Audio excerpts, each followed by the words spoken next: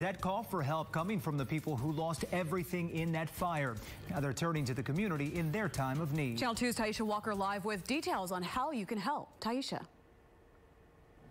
Sion, most of the people that were displaced by that fire yesterday are staying at a shelter here right behind me at the Community of Faith Church. We actually have one family who generously are donating items for those people displaced. Now, this shelter, as we have learned, could only accommodate about half of the 115 people that were put out by that apartment fire yesterday.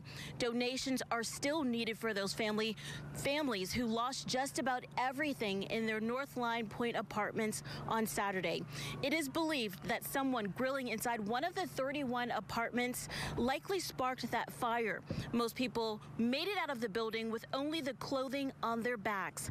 Precinct 1 deputies are helping to collect food, water, clothing, and hygienic products.